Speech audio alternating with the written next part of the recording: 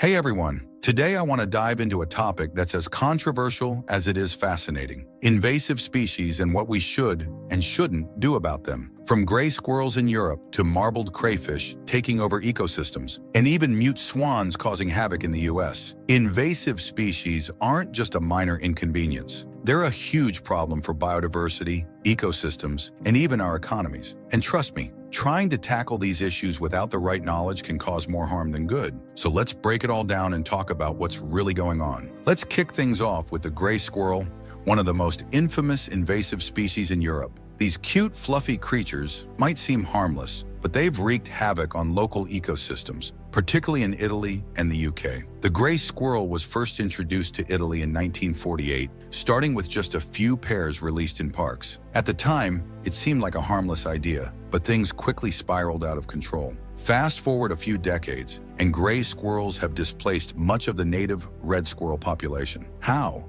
By outcompeting them for food, stealing resources, and spreading diseases like the squirrelpox virus. Gray squirrels are immune to the virus, but it's deadly for red squirrels, wiping them out within weeks of infection. It's not just about competition. This is a fight for survival. In the late 1990s, Italian scientists proposed an eradication plan to stop the spread of gray squirrels and protect the red ones. But animal rights activists took them to court, halting the project for years. By the time the legal battle ended, it was too late. The gray squirrel population had grown so much that eradication was no longer practical. Today, experts predict gray squirrels will spread across much of continental Europe, threatening biodiversity on a massive scale. The problems with invasive species go beyond environmental damage. They're also costly. Take the gray squirrels in the UK, for example. These animals strip bark from trees, making them vulnerable to diseases and pests. This damages commercial woodlands, particularly hardwood trees, and reduces the value of timber. Farmers and forestry professionals are left footing the bill, all because of an invasive species that was introduced by humans. Let's shift gears and talk about well-meaning but misguided attempts to help animals. In 2015, animal rights activists in Dublin decided to free lobsters from a Chinese restaurant tank, releasing them into the sea.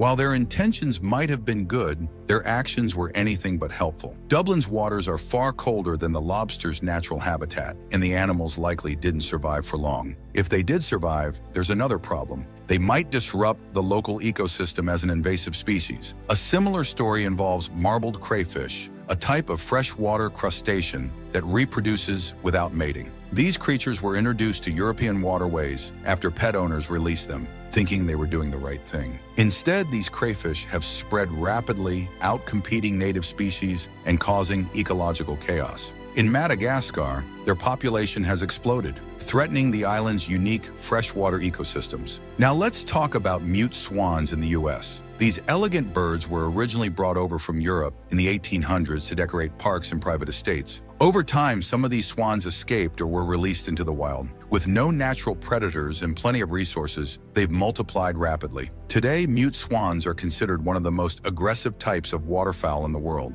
Mute swans don't just look graceful, they're also voracious eaters. They consume massive amounts of aquatic vegetation, disrupting the food chain and leaving little for native species. They also attack other birds, destroy nests, and even kill chicks. To make matters worse, during mating season, a single pair of mute swans can take over up to 10 acres of water, pushing out other wildlife. In Maryland, efforts to control mute swan populations have faced significant pushback from animal rights groups. These activists argue that the birds deserve protection, despite being classified as an invasive species. Meanwhile, biologists warn that failing to manage their population will lead to long-term ecological damage. It's a classic example of how emotions can clash with science in wildlife conservation. Here's the thing, managing invasive species is a delicate balancing act. On one hand, we have a responsibility to protect native ecosystems and biodiversity.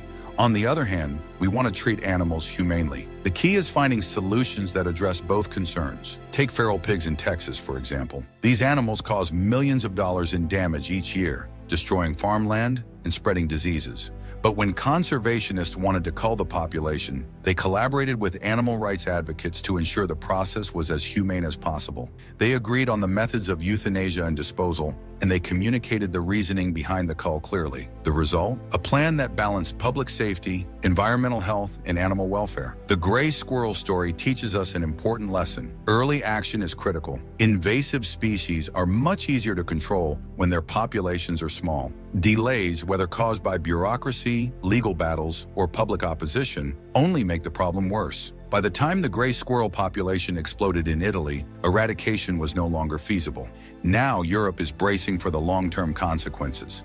Another takeaway is that not all rescue efforts are helpful. Releasing animals into unfamiliar environments can backfire, harming both the animals and the ecosystem. Before taking action, it's crucial to understand the potential consequences and consult experts. The best solutions come from collaboration between conservationists, animal rights activists, and the public. By working together, we can address invasive species in ways that are effective, ethical, and informed by science. For example, programs to manage feral pigs or mute swans can succeed when all parties agree on the goals and methods. At the end of the day, protecting wildlife isn't just about saving cute or iconic animals. It's about preserving ecosystems, supporting biodiversity, and ensuring that future generations inherit a healthy planet. That requires tough decisions, careful planning, and a willingness to listen to experts. Thanks for joining me in exploring this fascinating and often challenging topic. If you've ever wondered how to help animals or manage invasive species, I hope this gave you some insight into the complexities involved. Let me know your thoughts in the comments, and don't forget to like and subscribe for more stories about the incredible and sometimes complicated world of wildlife. See you next time.